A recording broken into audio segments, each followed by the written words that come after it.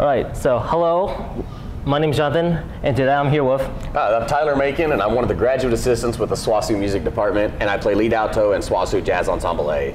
So, can you tell me about this event that we're at? Yeah, so this is the first concert of the season for the Swosu Jazz Ensembles. This is our Back to the Savoy Swing Dance concert, and we're taking everybody back to the 1940s to the Savoy Ballroom and really immersing ourselves in the swing dance era. So is this a yearly or semesterly thing? Yeah, so this kind of concert is a yearly concert. Back before 2020, this happened every year, and we would rotate through different genres. So we would do the swing dance show, a funk dance show, rock dance. But with the pandemic and some of the things that happened in the world, we had to stop doing it. So we're really fortunate to be able to have this event again and work with the university to bring this back to the public. Is there anything fun about this event that students should know about? Yeah, so this show is really different than most of our concerts. It's an immersive experience for our audience. We brought a dance company out from Oklahoma City called Swing Out OKC, and right now they're giving swing dance lessons to our patrons, and then in just a few minutes our jazz ensemble is going to take the stage and provide live music for our patrons to dance to and for our swing out dancers to really put on a show. Where can students find more information about this? Yeah, so for more information about our schedule and about this concert, you can go to the swasujazz.com website, or you can contact the music department or email Dr. Richard Turk at richard.turk@swasu.edu. I'm here with Dr. Richard Turk. So, Dr. Richard, can you tell me more about this event that's going on? Sure.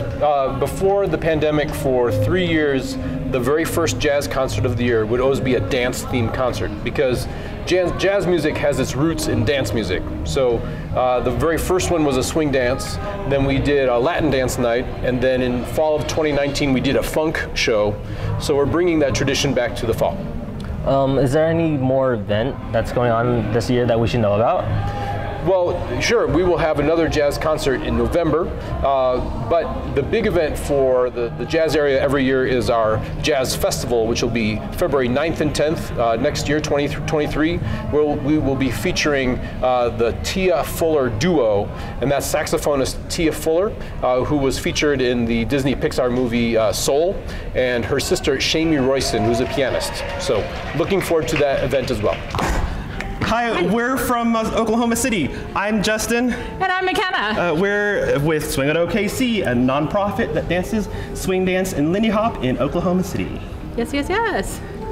So, can you tell us more about this event? Well, we're here with the Dr. Turk and the jazz band. We taught a short lesson, and then as they were playing, we kind of danced a little bit with everyone and taught everyone how to dance to the music that the band's playing tonight. It's been a grand time. So how did you get into jazz dance or swing dancing? Well, I started in Houston, where there's a pretty big swing scene, and danced around a lot of Texas and the Louisiana area. Yeah, I actually started in Missouri at Missouri S&T at my college. We had a swing dance club there, and I just became addicted.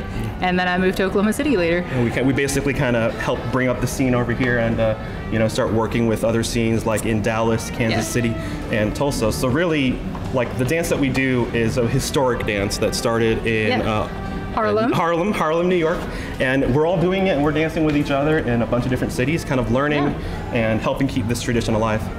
So what's your favorite part about swing dancing? It's a workout. It's a workout. It is a workout. That's honestly the least favorite part, because pain. Gross. I just absolutely love how fun and silly it is, and it's just, and I like how active it is as well, but it's just so fun and silly, and just like such jam. I love it. It's a good way for me to keep, like, musically engaged, physically fit, and kind of, you know, mentally, like, challenged to be creative in the way that I move. Oh yeah. So how can we find out more about your organization? You can find us online at www.swingoutokc.com, one word. We're also on Facebook and Instagram. Yes, at Swing Out OKC. There you go. Right, thank you very much.